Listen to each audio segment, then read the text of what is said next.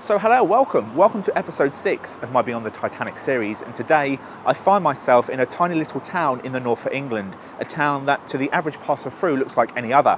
However, within this town lies this little hotel just behind me here, and in this hotel there lies a little gem, or rather a Titanic-sized gem. Yes, within its walls it holds a massive link to the Titanic, one that could be found probably nowhere else in the entire world. And I know I say this in nearly every single video, but I'm rather excited about this one because it is the first time I'm actually seeing it for myself. I've booked myself a room here, but before we check in, our journey doesn't actually begin here today. It begins about 200 miles in that direction. So come with me as we explore the fascinating story of Titanic's older sister ship and queen of the Olympic-class fleet, RMS Olympic.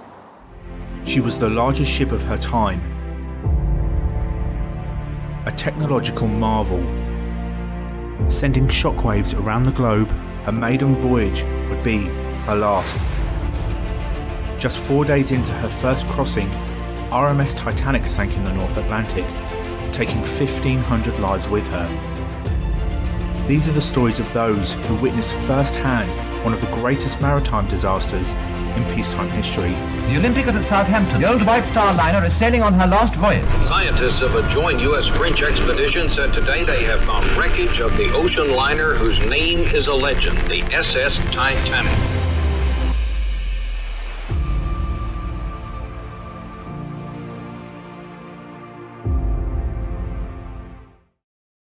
So welcome back to Belfast. This is where we actually begin today. That's right, I've flown all the way over here for this segment of the video. That's how dedicated I am to this channel. They also do really good caramel shortcakes at the local market. So 2 birds and 1 stone and all that. Now, for those of you who have watched my videos before, you would have heard me talk about the Olympic on many different occasions. But for those of you who are new here, welcome. Here's a quick rundown of what we'll actually be talking about today. The Titanic. Everyone knows her name, but many non-Titanic buffs, or the average person who's not obsessed like me, doesn't realise that she's actually a twin, a copy of a basic plan. Well, technically she's actually one of 3. You see, the Titanic was part of a fleet of ships known as the Olympic-class liners. These near enough identical superliners were designed as direct competition to rival Cunard. Now, White Star was known more for luxury and grandeur rather than speed. So rather than focusing on obtaining a faster Atlantic crossing, they instead focused on providing a more comfortable crossing for all classes. The new vessels would be the largest, grandest and safest ships ever to take to the waves. And if that wasn't enough, instead of building just 2 vessels, which was the normal custom, they would again go 1 step further and build 3. Yes, White Star were expecting triplets. These 3 vessels would be called the Olympic, the Titanic and the Britannic. Now, the Olympic, the vessel that we are focusing on today, was built here on this very spot, and I'm standing on slipway number 2 of the old Harnable shipyard right here in Belfast. Now, construction on the Olympic began on December 16th, 1908, and although the Titanic and the Olympic were built side by side, the Titanic just over there, the Olympic here, construction did not start on Titanic until 3 months after work had commenced on the Olympic, because this allowed for less pressure on the workers of the shipyard. Now, to accommodate the giant liners, Harland & Wolff had to completely redesign this entire area and consolidated several smaller slipways into 2 giant ones. And although they were the biggest slipways the shipyard had now ever seen, there was still not enough room for them to build all 3 Olympic-class ships side by side. Now, to build this ship, Harland & Wolff constructed a giant scaffolding that sat over this entire area. It was known as the Arrol Gantry. It stood 230 feet high and dominated Belfast skyline.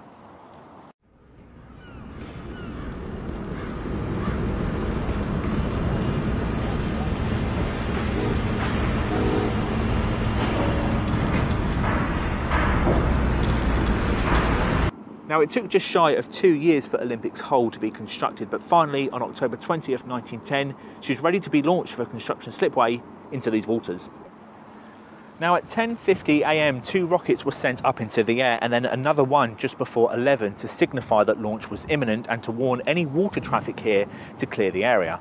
Now, if you were a worker at the shipyard, you weren't guaranteed time off to watch the launch, even if you had worked on the Olympic. You could request it, however, but if permission was granted, it would come at a cost, as your wages would be docked for the privilege. To assist with the launch, Olympic's slipway here was coated in 15 tonnes of tallow, 5 tonnes of train oil and 3 tonnes of soap. One can only imagine the smell of that bizarre concoction. I don't think I'd even want to watch the slipway if I was a worker here. Not only do I have to pay for the privilege, but I was also getting covered in 15 tonnes of tallow. At 11 AM the ship was released and the giant Olympic began her journey here from construction slipway into the waters of Belfast. It took roughly 62 seconds and she reached a top speed of 14 miles an hour. Once in the water, 3 giant anchor chains and 80 tonnes of cabling brought the ship to a stop. After 2 years under construction, the mighty Olympic, the largest ship ever built, was finally born. However, she was nothing more than an empty shell at this point. To be converted into a luxury ship that she was to become, that would need to be completed at the dry dock, which is at the other end of the shipyard, which we're now going to take a look at. This is actual footage of Olympic's launch. You may notice here that her hull is actually painted a light grey. White Star never actually christened their ships in the traditional sense. Instead, it was common practice to paint the first ship of the class in a light grey shade to make her stand out more in press photographs. Titanic never received this privilege and no footage of her launch exists today. So I've come to the Thompson Dry Dock and Pump House, and this is where the Olympic would have been brought to during her fitting out process, the process in which she was converted into a transatlantic liner. Now, unfortunately, I've hit a bit of a problem because my original intention was to take you down into the dry dock to have a look around, like I have done on previous visits here to Belfast. Unfortunately though, I can't today because I don't like whiskey. And if you're scratching your head wondering what whiskey has to do with the Olympic, well, the pump house here has been converted into a distillery. And the only way I can get down there is if I purchase a guided tour around the distillery and then they take you down into the dry dock. So unfortunately, we're just going to have to make do with a voiceover at this part. I mean, it really does annoy me. Why convert it into a distillery? You might as well have a water park here. Slides, playground, ball pit. So moving on from my obvious annoyance there, Olympic was moved into the dry dock on April 1st, 1911 to complete her fitting out process. So how did the dry dock work? Now the dock is simply a giant Olympic class footprint sitting below water level. The door here, known as the caisson gate, was sealed after the ship entered the dock and was the only thing keeping back the millions of gallons of water. Once the dock was sealed, the pump house set about draining the dock, which took around 90 minutes. As the dock was drained, the ship would rest upon these blocks here, which are original. Here's an example of what it actually looked like. This is the Nomadic resting upon the blocks in her dry dock just up the road from here. The dock was built purely for the Olympic class vessels, and so there was only a few feet to spare once the ship was actually in the dock. The workers of the shipyard would gain access to the dock by an entrance on either side, consisting of a steep stone stairway and an accompanying slope. What's the purpose of the slope, I hear you ask? No, it's not for workers to slide down on their break, as someone once suggested to me. It was actually used to move heavy tools and equipment up and down into the dock. Before the pump house was taken over by the distillery, it really was an amazing place to visit. You had free roam to look about for yourself, see and touch history, the original blocks that the Olympic and the Titanic rested on, the caisson gate, which is original. It gave you an incredible feeling to essentially be standing in Titanic's footprint, and it's just such a shame that you can no longer do that. You can still go down there, but you have to be taken by a tour guide, which I just think is a real shame. Once in the dry dock, Olympic had her propellers fitted as seen here in this now famous image that actually often gets labelled as Titanic. It's not. In fact, many of the images you see of Titanic are actually of Olympic, as she was photographed more thoroughly than that of her sister. Again, it boils down to the fact that photographers were less enthusiastic by the time Titanic came along. So were the two sisters identical? The answer to that is both yes and no. To the casual observer, they seem pretty much the same. Take a look at this image of the two sisters side by side. Can you tell them apart? They look quite similar, right? It's true. The Olympic class ships were designed off the same basic plan, but to those who have studied the ships in depth, the differences are obvious, and any Titanic buff will have no problem in telling them apart. When the Olympic completed her maiden voyage, Titanic was still under construction. Observations were made on Olympic's performance, notes were taken down, and any improvements or adjustments were made on Titanic, thus making both ships unique in their own right. I'm not going to go into all the differences right now because there are just too many, but the easiest way to tell them apart is to look at the A-deck promenade. On Olympic, it's open the full length of the deck. On Titanic, it's partially closed. A few months later, the Olympic was ready, and on June 14th, 1911, captained by Edward John Smith, the future captain of Titanic, she departed Southampton on her maiden voyage. The press was out in force to capture the event. The largest, safest, and most luxurious ship ever to be crafted by man was on her way.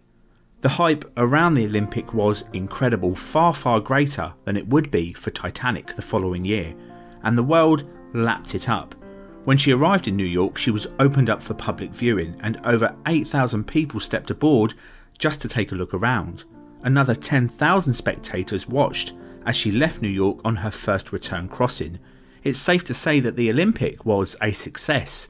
However, fate would soon intervene.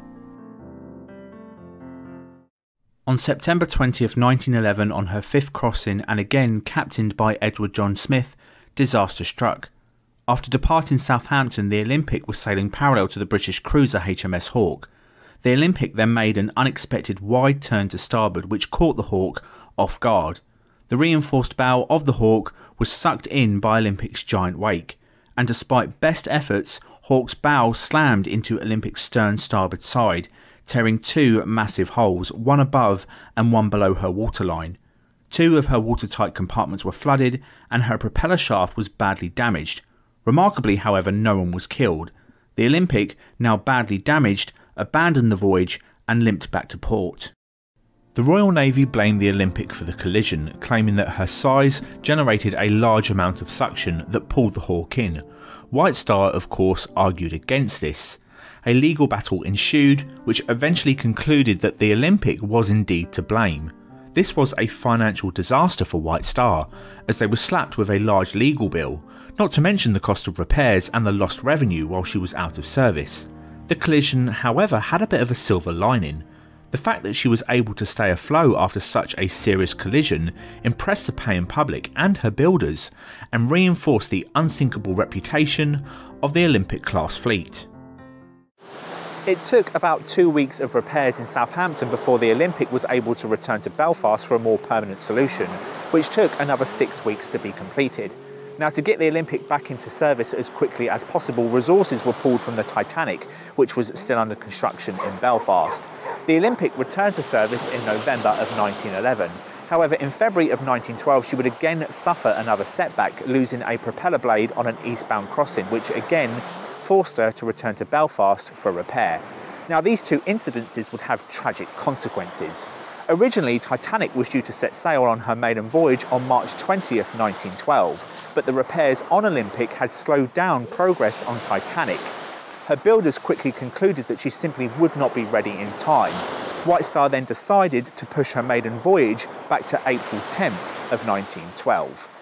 Just think, if the Hawke incident had never have taken place, Olympic would never have needed those repairs.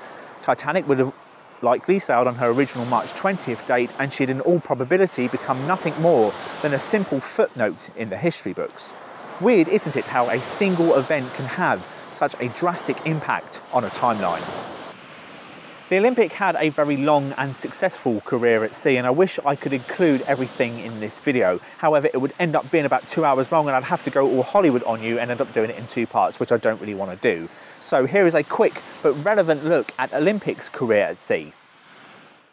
On April 15th, 1912, the world awoke to the news that Titanic had sunk on her maiden voyage. Olympic had received her sister's distress call, but was simply too far away to provide any sort of assistance. The loss of Titanic would have immediate effects for not just the Olympic, but every vessel at sea.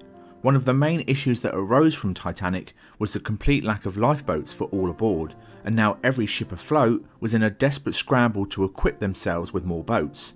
Olympic was not immune to this, and just weeks after the sinking, 284 of the ship's firemen went on strike over concerns that her new boats, which were second-hand and rotten, were not actually seaworthy. In October of 1912, following the loss of Titanic, Olympic was removed from service for a refit. This included increasing her lifeboat capacity from her initial 20 to 68. An inner watertight skin was constructed in her engine and boiler rooms, which created a double hull. 5 of her watertight bulkheads were extended up to B deck. It now meant that the Olympic would likely survive a collision similar to that sank Titanic.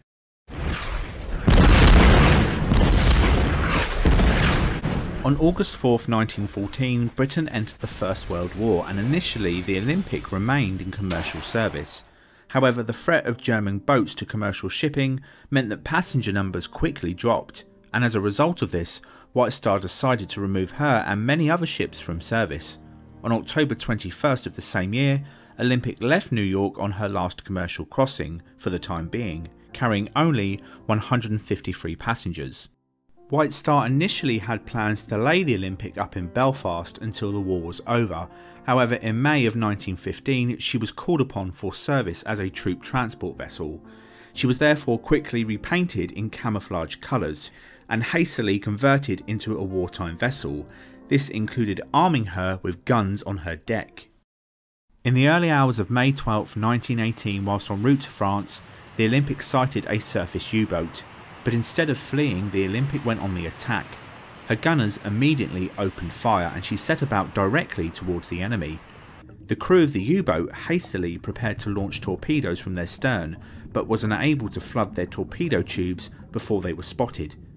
The U-boat then started to crash dive in an attempt to turn parallel to the Olympic, but unfortunately for them, there was simply not enough time. Olympic's giant port propeller slashed through the hull of the sub, sinking her. 9 crew of the U-boat lost their lives, and Olympic didn't even stop to pick up survivors.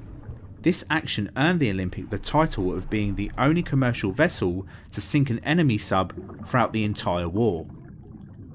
During the conflict, the Olympic is reported to have carried up to 200,000 troops and other personnel, burning around 347,000 tons of coal and travelling about 184,000 miles.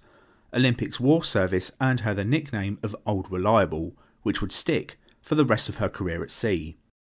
After the war, the Olympic returned to Belfast in 1919 for restoration back into a civilian vessel, where she was converted to burn oil rather than coal. A large dent below her waterline with a crack was also discovered, and it was later concluded that she had been struck by a torpedo at some point which had failed to detonate. She returned to service on the 25th of June 1920. Throughout the entire 20s, she carried some of the most powerful people of the era, including Marie Curie, Charlie Chaplin, and the uncle to our late Queen, Prince Edward, the then Prince of Wales and later King. The Olympic proved popular with all classes as White Star continued to evolve with the times, adding more private bathrooms to cabins and even adding a dance floor. By 1929, the Olympic experienced her highest average passenger numbers to date. The future for Olympic seemed bright. However, as the old saying goes, what goes up must come down. The Great Depression of 1929 had a massive impact on shipping, and by the early 1930s, passenger numbers had halved. At around the same time, passengers had begun to favour newer, faster ships with more up-to-date facilities. So in 1932, the Olympic underwent a 4-month refit in a bid to try and encourage passengers back. Once her refit was completed, her owners described her as looking like new. However, despite this, passenger numbers failed to recover, and for the first time in her career between 1933 and 34, she operated at a net loss. At this point, she was now over 20 years old, and things were not looking so good for the Old Reliable. With the question of her future hanging over her, Olympic continued to try and regain her popularity. However, in 1934, another mishap would help seal her fate. Within a few miles of the American coast, the Olympic, sailing in a dense fog on a course set by the directional radio of the Nantucket, rammed the lightship which sunk in 30 seconds. On May 15th, the Olympic was on approach to New York in heavy fog and was using the radio signal of the smaller Nantucket lightship as a guide. As the Olympic approached, she failed to spot the smaller vessel in time and sliced her in half, sinking her. Of her 11 crew members, 7 were killed in the incident. The Great Depression would prove to be the end of the White Star Line. In great financial difficulty, it was forced to merge with its rival company Cunard to access financial assistance from the British government. The merger took place on May 10th, 1934. Sadly, however, for the Olympic, it would prove to be the final nail in her coffin. On April 5th, 1935, the Olympic departed New York for the final time, and upon her return to Southampton, she was permanently withdrawn from service. After over 20 years at sea, travelling around 1.8 million miles and carrying about 430,000 paying passengers, well, the sun had finally set on Olympic's career. The sister to the Titanic and the only surviving member of the Olympic-class fleet, well, her time was done, and she was sent to the scrapyard to be broken up and dismantled. But that doesn't mean the Olympic disappeared forever. There are still remnants of the great ship dotted about all over the globe. One just has to know where to look. And that, my friends, takes us back to our original location in today's episode.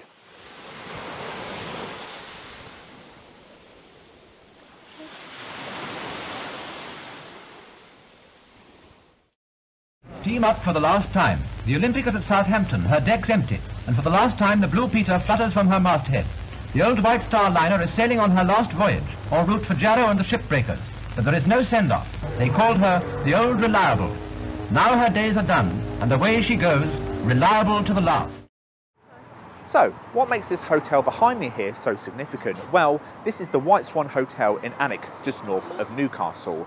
And when the Olympic was decommissioned and broken down, many of her fixtures and fittings were sold at public auction.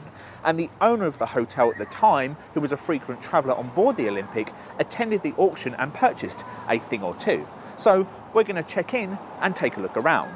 Unfortunately though, I have a bit of a problem.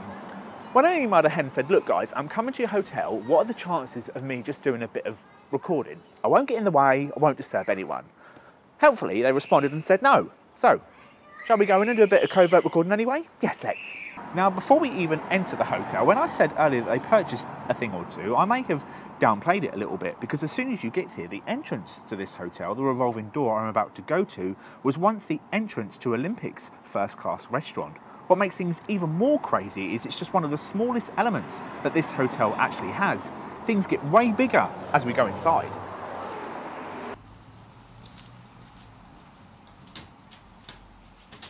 Now, you've probably noticed the next thing I'm going to show you, and it's this section here, this handrail or banister, whatever you want to call it. This section, again, is from the Olympic. And if it looks familiar, it should, because it's from Olympic's aft grand staircase. And of course, the staircase was made world famous because of James Cameron's 1997 blockbuster, Titanic. And we're whispering because we don't want to get caught, because reception is just down there. Now, when you enter this room, it's like you've stepped onto the set of a film. But make no mistake, none of this is a recreation. All of the wooden panelling you see here, the ceiling, the support beams, the stained glass window, and even the mirror are all from the Olympic. Yes, essentially, this is Olympic's first-class lounge. And when the ship was decommissioned, it was removed piece by piece, transported here, and reinstalled into this hotel. What makes it even more amazing is that it is near enough identical to that of the Titanic's. The materials would have come from the same source, and the hands that built this room would also have worked on the Titanic. And it is incredible to be seeing all this for the first time. In all my years of being into Titanic, this is probably the closest I or anyone could ever come to actually boarding the ship itself. Now, on Titanic, her first-class lounge was located midship and was either destroyed during the breakup or when the bow section hit the seabed. But coming back to Olympic, this is the largest intact section, original section of the ship that can be found anywhere in the entire planet, and is a fitting tribute to one of the greatest ocean liners ever to take to the sea and the last remaining vessel of the Olympic-class fleet. So we're coming to an end of this episode and my stay at the White Swan in Alnwick, and I wish I could praise this hotel. Unfortunately, they made my time recording here far more difficult than it had to be with their unwillingness to let me freely record. It makes me wonder that if they're that troubled about Titanic enthusiasts coming in, why make such a fuss about their links to Titanic in the first place? The actual hotel itself is average at best.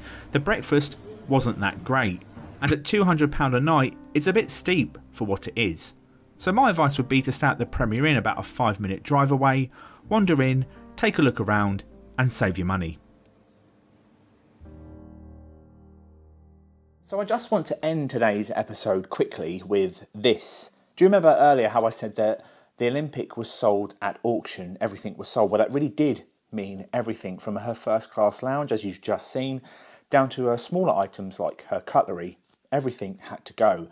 And a lot of it fell into private commercial usage, into warehouses, into a paint factory and stuff like that. But as time goes on, as Titanic has become more popular, these items have been sought after by collectors, including the likes of myself. And over the years, a few of these items have found their way to me, which I just want to show you quickly, including this. This is a deck plank from the Olympic. No idea which part of the ship it comes from. It could have come from the bridge. It could have come from a toilet. I have absolutely no idea. A more recent thing I want to show you that's come into my collection is this. And this is a floor tile. Again, recovered from the Olympic. And again, no idea where it actually comes from. From my research, though, I believe it to be a second class area, but to pinpoint its exact location, near enough impossible. As time goes on, items like these become more expensive. The tile, which I bought singly and had framed, altogether cost me about £600. The plank, the deck plank, cost me about £200 with auction fees and VAT. Crazy, some might say. An investment, others might say. So, thank you for watching today's episode. Longer than I anticipated it to be, and even longer with this little bit here, but I felt I had to add it in. I hope you've enjoyed today's episode. I hope you found it informative, like always, and hopefully I shall see you again on the next episode. So until then, thanks for watching. Goodbye.